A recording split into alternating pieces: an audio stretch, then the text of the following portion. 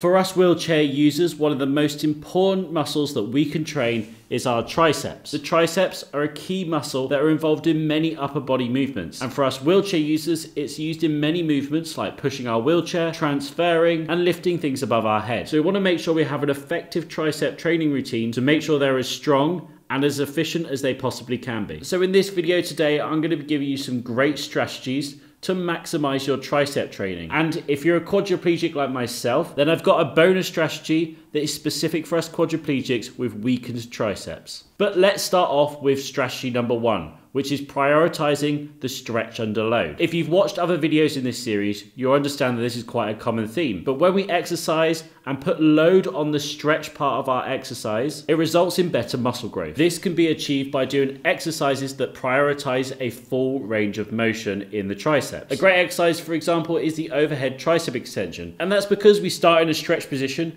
and fully extend, allowing for a full range of motion and putting load on the stretch phase. If you're doing this for the first time, then you may need to drop the weight to something lighter than you're used to. The reason for this is because you're increasing the time under tension and also increasing the stress on the muscle. Over time, however, you can build that weight back up as you get stronger, and you'll find better results from starting light and building up slowly than you would have done with just sticking with the weight you originally had. So remember, full range of motion, emphasizing on that stretch phase, is better than a heavier weight and a shorter range of motion.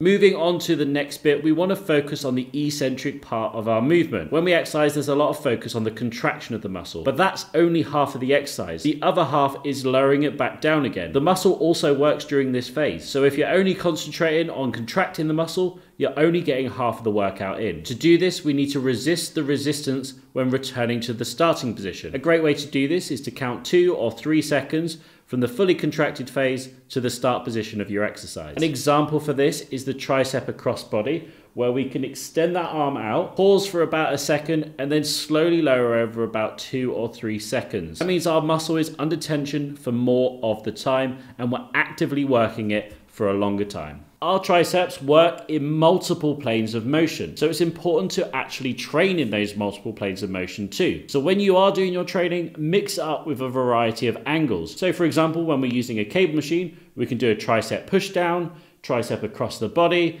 and tricep overhead extension. All work in the tricep slightly differently. Working those different angles puts slightly different emphasis on different parts of the tricep. So it's important to get variety in to make sure we're getting a full tricep development. You may find if you have weakened triceps, for example, as a quadriplegic like myself, that some angles may work better than others. Find the angle that works for you and make that your priority tricep exercise. One of the best ways we can exercise our triceps is to really focus on contracting and extending the muscles. We already talked on it briefly when talking about the eccentric phase of the movement. With the triceps in particular, it can be quite easy to activate other muscles that assist when we actually just want to isolate the triceps and work them by themselves. For example, when doing a tricep pull down, the lats and the rear deltoids can get involved too. We don't necessarily want this to happen, so focus on getting proper tension in the muscle, really feel the contraction and move slowly through the movement, improving that mind-muscle connection. You'll know when you hit it right because those triceps will fatigue. You'll get a pump, which is the blood going to that area, so they get swollen. And if you can feel it, you will certainly feel it the next day. And the last point here is specifically for my quad buddies out there, especially those who are struggling to do any form of tricep movement. And that is to focus on tricep isometrics. One exercise in particular is really great for this,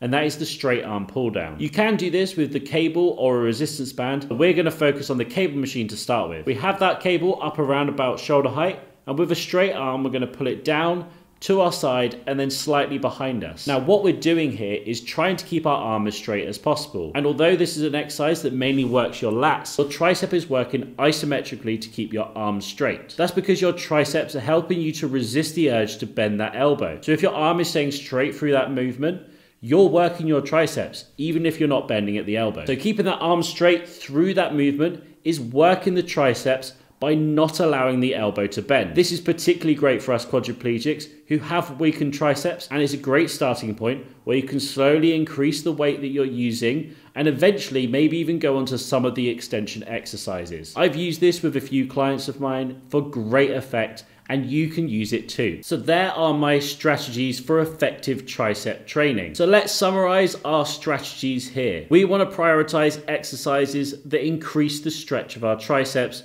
so we get full range of motion for maximum muscle gain. We also want to make sure we're emphasizing that eccentric part of the phase, so we're not skipping out on half of the workout, and we do this by lowering it slowly. Make sure you're diversifying your exercises by pushing in multiple planes of motion, and prioritize finding one that works for you. When performing any tricep exercise, we want to make sure we have a good mind-muscle connection to properly activate the tricep and not the supporting muscles. And the last one is for those with weakened triceps to work on your isometrics. If you have any comments, questions, or concerns about any of the things I've talked about today, pop them in the comments section down below, and let's get a conversation started of how to make the best out of your tricep training. If you did like the video, be sure to give it a thumbs up. It really does help this video to reach more people who need it. If you're new here or you haven't done already, be sure to subscribe to the channel so you can see more great videos just like this one and many more on the way too. Thank you very much for joining me today, guys, and I'll see you very soon. Goodbye. Are you ready to start your fitness journey? Then sign up now at adapttoperform.co.uk and get access to hundreds of workouts specifically for us wheelchair users.